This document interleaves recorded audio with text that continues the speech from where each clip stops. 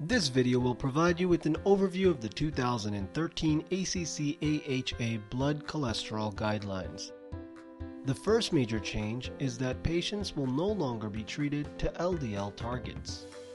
Secondly, 4 major groups have been identified to benefit from statins. Group number 1 includes individuals with clinical atherosclerotic cardiovascular disease, which includes coronary heart disease, stroke, and peripheral arterial disease. Group number 2 are those patients with primary LDL elevations greater than 190. Group number 3 are diabetics aged 40 to 75 years with an LDL of 70 to 189.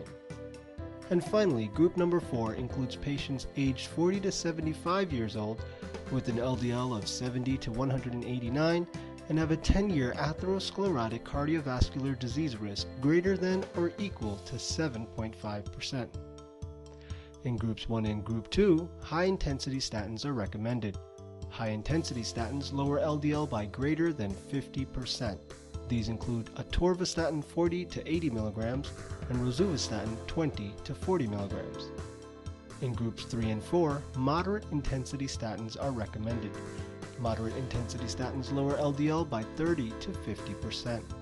These include the lower doses of atorvastatin and rosuvastatin, as well as simvastatin 20 to 40 mg, pravastatin 40 to 80 mg, lovastatin 40 mg, fluvastatin XL 80 mg, fluvastatin 40 mg twice a day, and pitavastatin 2 to 4 mg. There are a few exceptions. Use a moderate intensity statin in group 1 if a patient is greater than 75 years old. Use a high intensity statin in group 3 if the 10-year atherosclerotic cardiovascular disease risk is greater than or equal to 7.5%. Notice something here.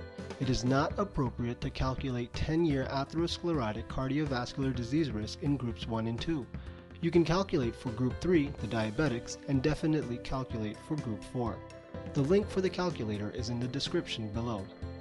And that's the quick summary. For more details, click the link below to review all 85 pages of the updated guideline. Be sure to read the disclaimer in the description.